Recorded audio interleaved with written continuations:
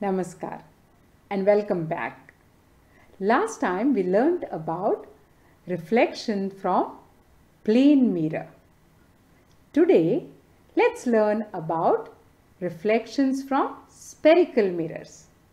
So let's get started and enjoy. Last time we revised the laws of reflection. The laws of reflections are applicable to all types of mirror, that is, plane as well as spherical mirrors. Here we will look into two types of spherical mirrors. But before we see actual mirrors, let's see something which we use every day. That is spoon. Here the surface is curved inwards and the other side the surface is curved outwards. If you have seen your image in these surfaces, then the nature of the image is not the same. It is different in both these surfaces. So let's see an activity.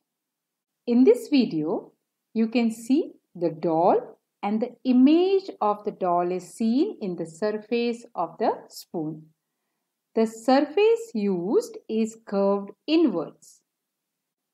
So when the doll is very close to the surface of the spoon, you can see an enlarged and an erect image, right? Now, as I take the doll away from the surface, you can see what happens to the image. The image is inverted, right?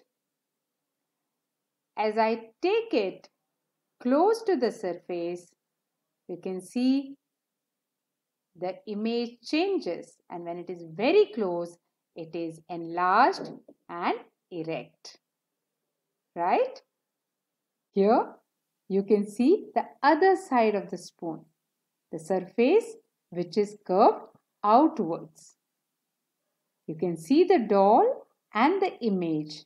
The image is clear and not enlarged, right? Also, the image is erect. Now, as I take the doll away from the surface, you can see there is no difference in the image. The image does not get inverted. As I take it close, it is very clear, right? It does not get inverted. There is no change in the image, right? Isn't it fun? You can repeat this activity at home. So, a spherical mirror whose reflecting surface is curved inwards, that is, faces towards the center of the sphere, is called a concave mirror. A spherical mirror whose reflecting surface is curved outwards is called a convex mirror. So, this is a convex surface which is curved outwards, right? And this is a concave surface which is curved inwards, right? So how do we draw a concave surface? Or how do we represent a concave surface on paper? So this is the concave surface which is reflecting. To show the other side which is shaded, you can use shaded region, right? Or else you can also draw it in this way and the part can be shaded, right? Similarly, a convex mirror is also shown in this way. So you can draw this. This is the reflecting part which is curved outwards, and that is a convex mirror. To show that it is a mirror, we have to shade the other side. in this way. Otherwise, it will look only this way and you will not know whether it is a concave mirror or a convex mirror. Hence, drawing this is very important. Alright, okay. So let's see how an actual concave mirror looks. This is the concave part of the mirror. Some time back, we performed an activity with the spoon and the doll as an object. The surface used was curved inwards. Now, let us repeat the same activity with a concave mirror. Okay? In this video, you can see a concave mirror, a doll kept little far away from the mirror, and also you can see the inverted image of the doll, right? As the doll is taken closer to the mirror, you can see that the image changes, right?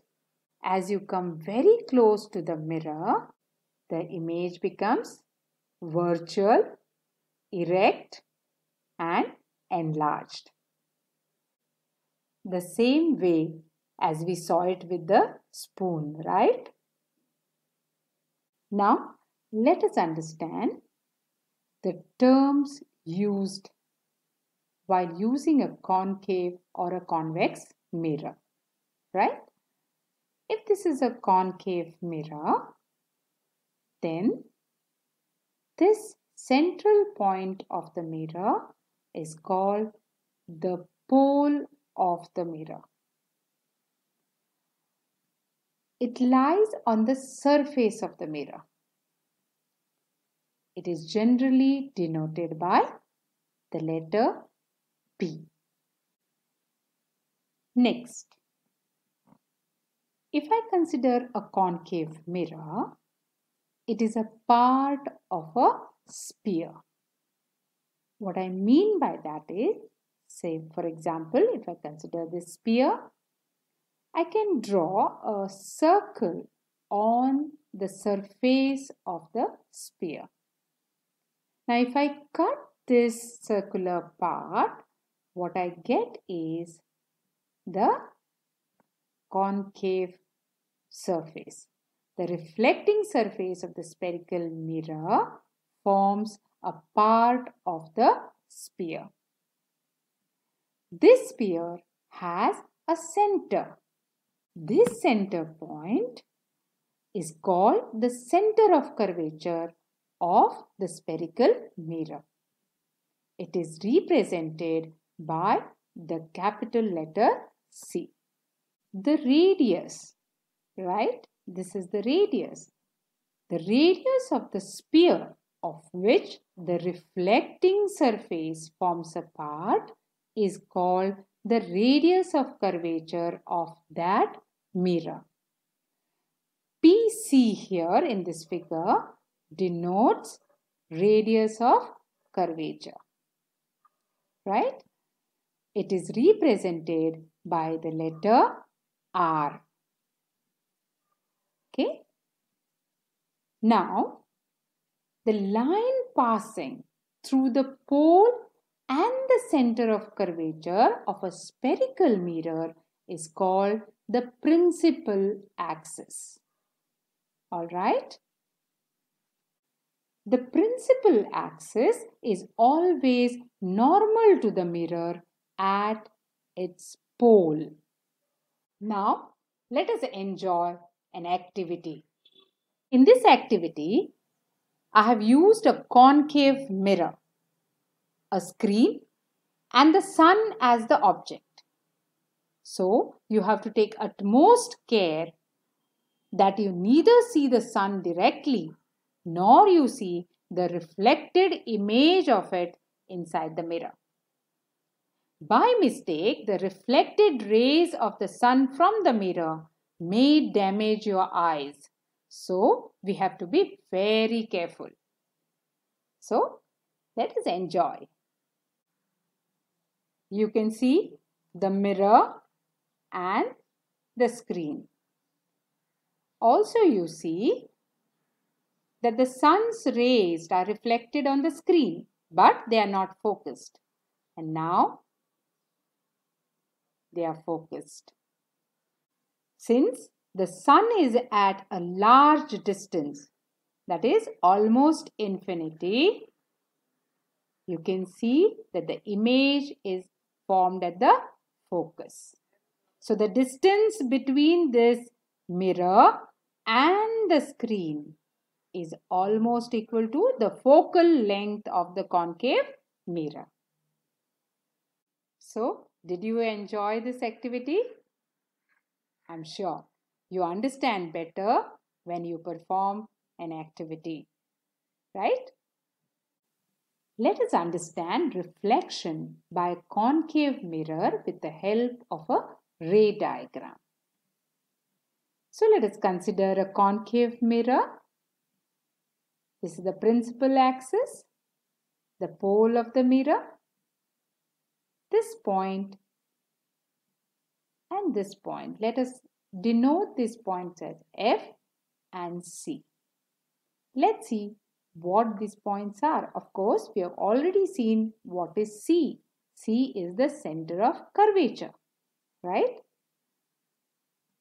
If two rays are incident on the mirror and the rays are parallel to the principal axis, after reflection, they pass through this point, which we have denoted as capital F, right?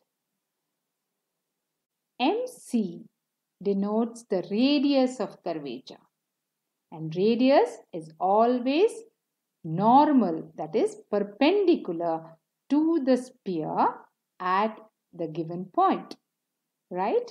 Hence, this MC is a normal to the concave mirror at this point. Hence, this is the angle of incidence, right? So let us denote it by theta. Correct?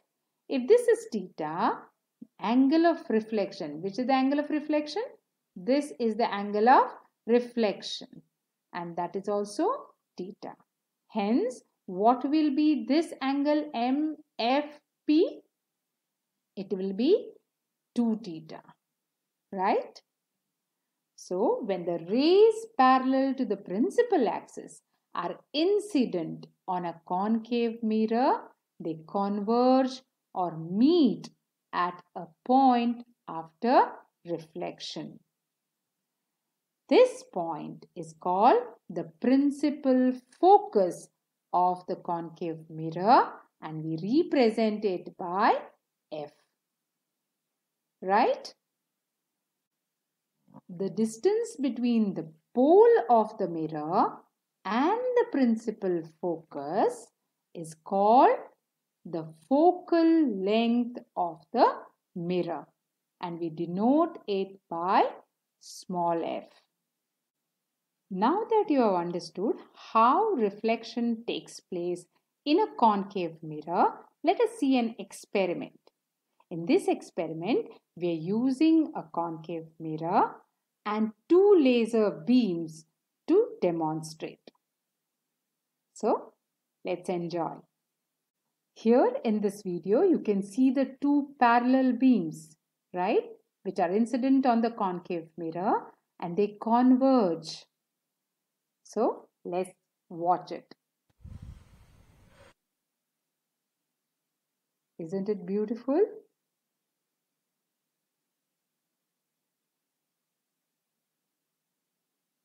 Okay, see how the beams get converged after reflection. I'm sure you must have enjoyed this demonstration. Let's stop here for today, and I'll see you again with more such experiments. Bye-bye.